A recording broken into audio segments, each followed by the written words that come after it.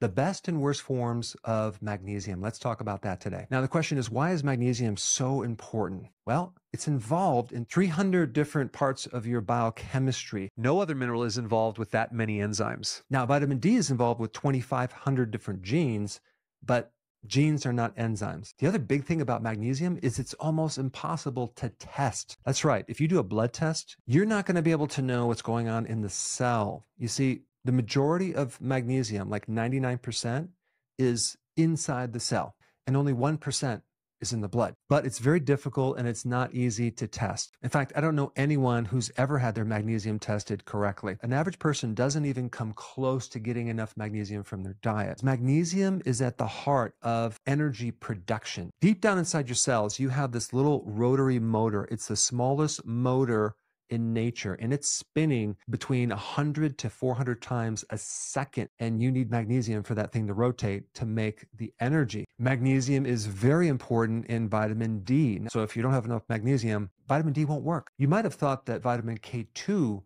was the key vitamin to keep calcium out of the soft tissues. But what you might not know is vitamin K2 is dependent on magnesium. Also, people get these kidney stones. It's usually a calcium oxalate kidney stone. Magnesium can prevent that stone from forming because it controls the calcium. Magnesium is essential for the heart to lower blood pressure, preventing muscle cramps, migraine headaches, helping you sleep at night. So let's go through the different forms of magnesium, starting with the one that is the worst of the worst.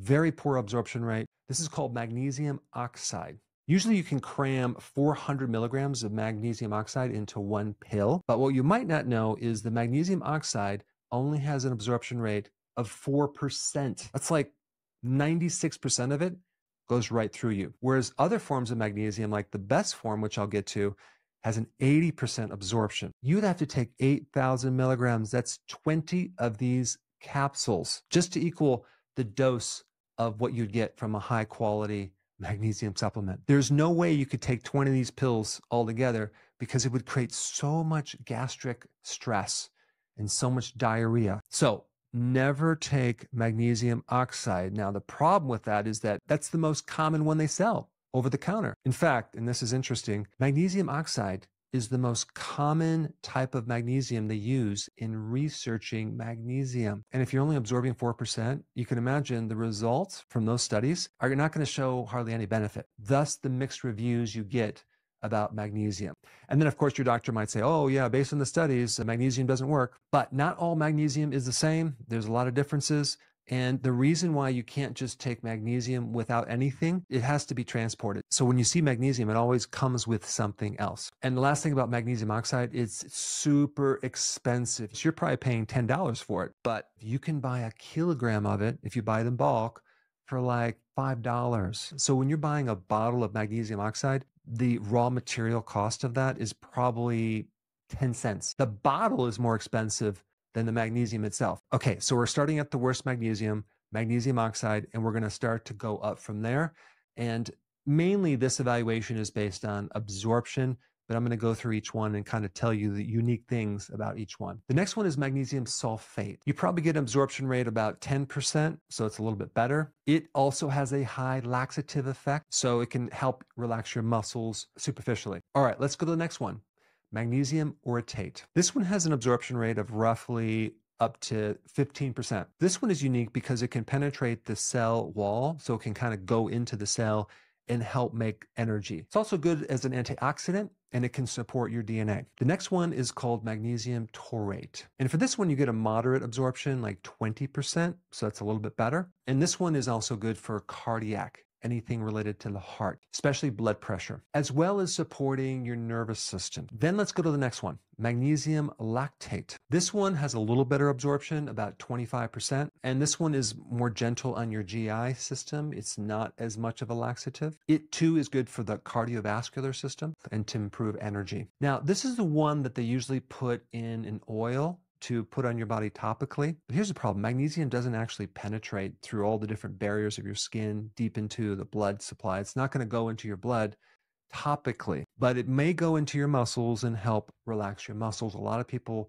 get benefit by rubbing this magnesium into the muscles before they go to bed. So It's not a bad option. All right, the next one is magnesium citrate. This has an absorption of about 30%. A lot of people take this one to prevent kidney stones because citrate can bind with the oxalates, okay? And they can reduce the oxalates connecting to calcium. But it also can help detoxify you. It's good for cardiovascular issues, blood pressure, and this one also can come in a liquid. Next one is magnesium malate. This one absorbs a little bit better, like 40%. Malate is good for chronic fatigue syndrome, fibromyalgia, overall increasing energy. It helps your muscles. Then we get to another form of magnesium, and that is called magnesium threonate. This one absorbs pretty good, 75%, but it doesn't have a really good systemic effect on everything else, mainly for your brain because it can cross the blood-brain barrier. So this one is good for cognitive function, sleep, but this is not the type of magnesium you want for overall body benefits. All right, now let's get to the one that I personally take. It is the most absorbable type of magnesium, and this is called magnesium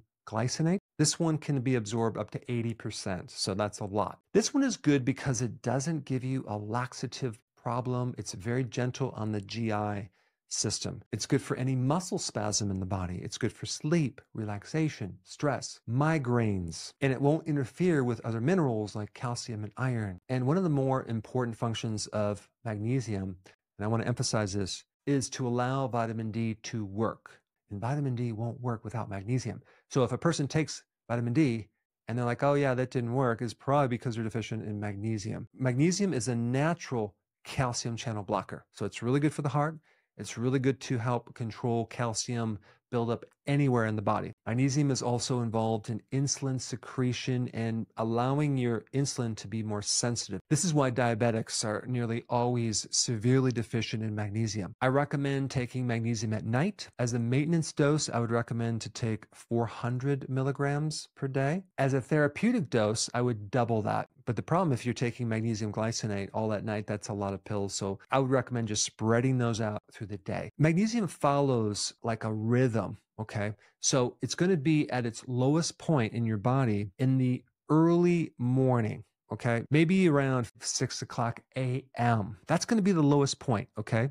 And then in the evening, it'll be at its highest point. And so if you have a subclinical magnesium deficiency, you may notice more problems you have in the early morning. And I'm talking about early morning insomnia, the cramps, the feet cramps or leg cramps that just get you out of bed in the early morning.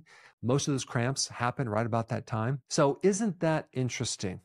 It correlates exactly with a magnesium deficiency. Now, if you want more fascinating information about magnesium, check out this video right here. Before you go real quick, I have a course entitled How to Bulletproof Your Immune System. It's a free course.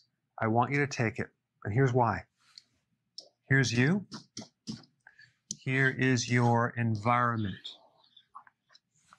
Everyone is focused on this over here, avoiding your environment. But what about here? What about strengthening your immune system? That's what's missing. This course will show you how to bulletproof yourself. And so you can tolerate and resist your environment much better by strengthening your own immune system. I put a link down in the description right down below. Check it out and get signed up today.